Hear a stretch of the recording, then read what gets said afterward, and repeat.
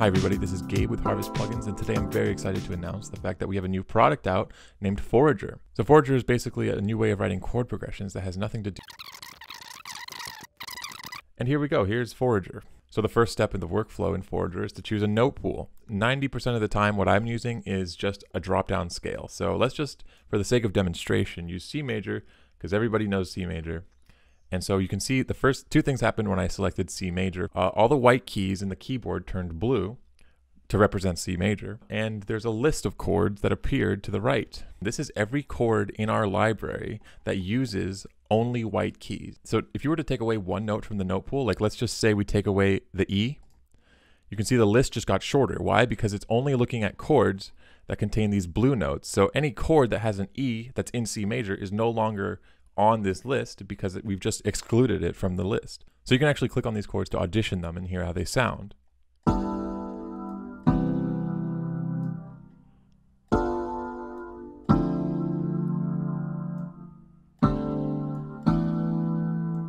Then once you have your chord list, all you need to do is press this randomize button.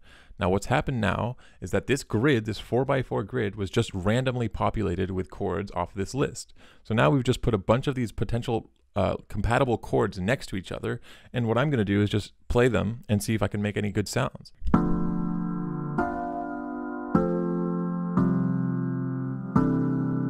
Okay, so I've just played through these chords and I actually did find some that could be interesting together.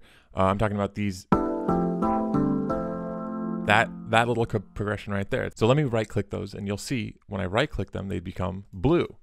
What this means is that whenever I click randomize, everything else that's not blue is going to become randomized like normal, but the ones that are blue, they're locked in place, and that's because I actually don't want those to change because I want to keep using them. And so let's hear what they sound like in context with some drums.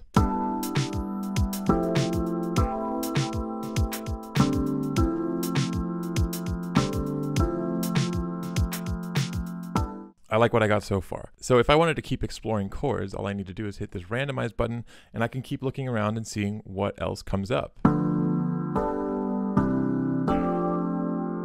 And I think the only thing that I want to keep from that randomization was just the C major 7. So I've right clicked that too, so that's not going anywhere. And let's hear if we can do anything with that.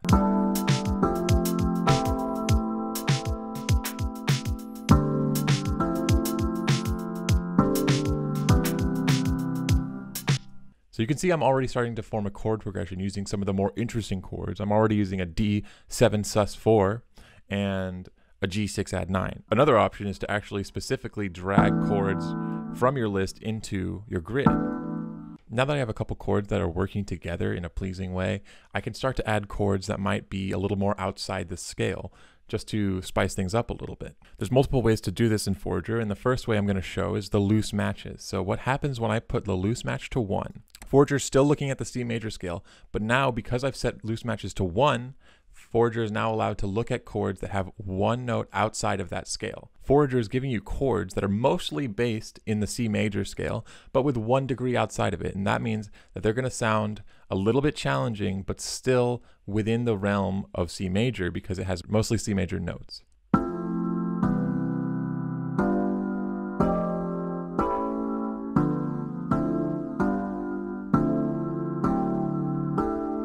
So now that I've hit randomize, I've found this D11 chord, which I think sounds kind of cool after this A minor. So let's hear that in context.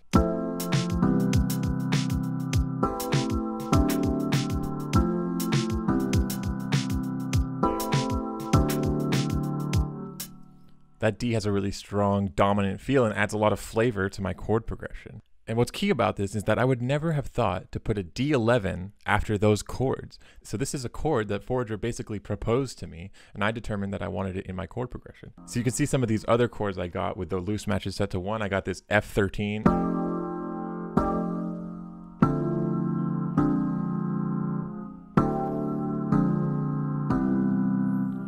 And now you can see some other patterns start to form. Let's listen to this one.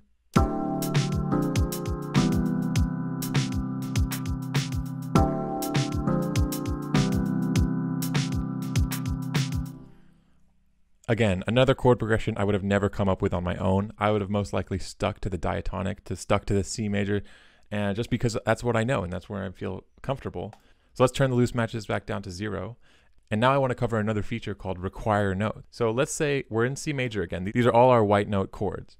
If I right click the C, you can see it has this border around it. What Forager is now doing is it's telling the chord list you must include a C. That means every chord here has a C in it somewhere. If you were to right click the A, now we have a list of chords in C major that contain A. They must contain A. If we do A and C, now our list is shorter because what Forager is now doing is saying to the list, you have to be in C major. All these blue notes are still in play. You have to be in C major, but there has to contain an A and there has to contain a C. And you can see there's a shorter list, but all of these chords here do contain A and C, and then some of the other blue notes.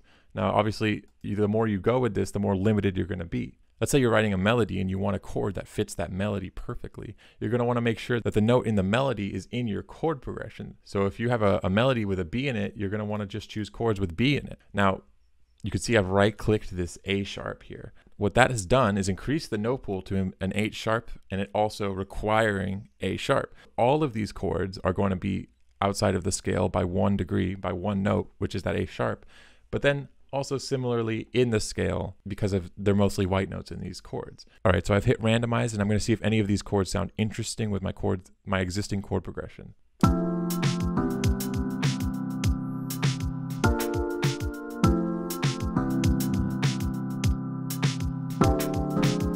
I think this A sharp major 7 sounded great, and if I wanted to keep going, I could totally keep going. It's like, let's say I want the F sharp and the C. And now I'm getting limited options, a lot of D chords here. This is great for these advanced composers who know what they want, they know what they're looking for. It's also great for the intermediate composer who knows that they want to go outside of the scale a little bit, but not too much, too far from left field. So this is a great tool for me. It's been helping my chord progressions, exploring and venturing out into outside of the diatonic world, into these sort of more jazzy places. We have undo and we have redo. Those are great to have. And then we also have exclusion. So if you don't want to see any C chords, you're sick of the C chords, you could just put C and you don't want Fs either. Forget the Cs and the Fs. You just want everything else to be randomized into your list. Totally an option. And then you can also exclude chord types, 13 flat 9, 7 flat 5. If they're a little too spicy, then you could get rid of them and they won't be included in your list.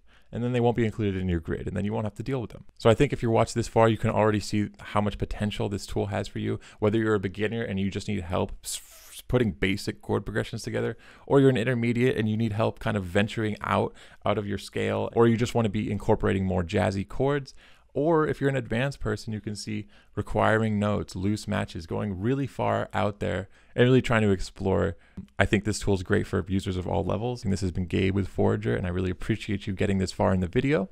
This product has been a long time in the works, and we're going to continue adding to it. If you have any interest in it at all, check out the website. Thank you so much for watching, and I'll see you on the next one.